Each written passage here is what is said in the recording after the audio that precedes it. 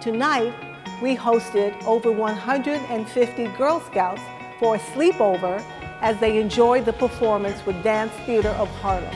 And this is all part of our Martin Luther King weekend, where we wanted to expose the girls to the vision and dream of Dr. King through the arts. How many years have you been training for? They asked some really intelligent questions about the struggles of being a ballerina. I also like the question about when we started and what do we eat. I mean, they're also intelligent, and I can tell these girls are really smart. I thought it was pretty cool how flexible they were, you know, how you can tell that it took such a long time to do all that stuff.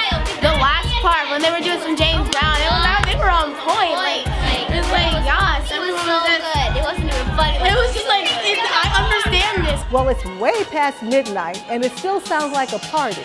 This night is ending with over 150 girls in their sleeping bags in the lobby of Prudential Hall.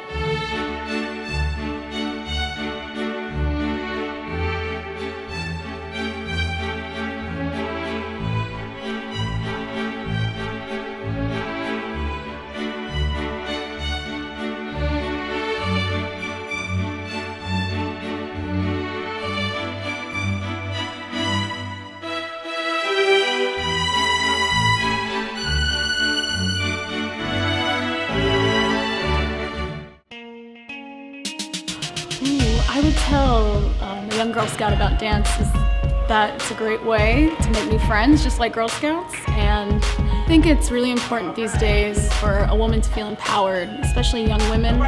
And so dance is a great way to really make your soul feel empowered and to be the most beautiful woman you are and not feel so lost in the world and really find yourself.